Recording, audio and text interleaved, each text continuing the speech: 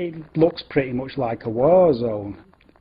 If you see something like from the rock and roll years in the 60s demolitions, it looks like that. The only difference is it's in colour.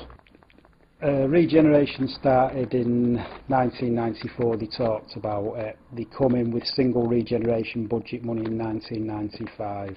Before that, probably typical terrace street in Salford, fully occupied, nice area. In the first stage they demolished about 170 houses, something like that, and in this phase he was 240.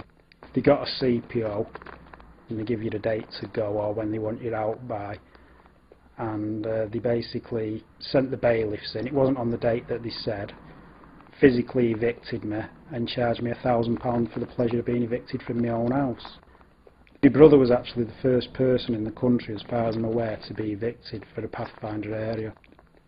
After that, after many years, my brother went to a tribunal and he got £52,000, which the only thing that £52,000 would actually buy you is another house that's coming down, and that can't be right.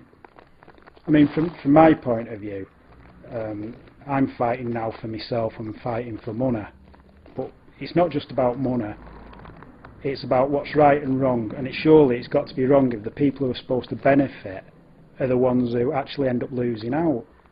So I was actually born in a house about 500 yards up the road. My parents were CPO'd in the 60s.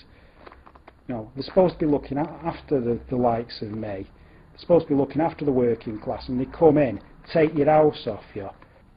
You know, it's like the people here, they were told it was for their benefit. Now they used to own an house. Now they own about a third of an house, possibly half of an house.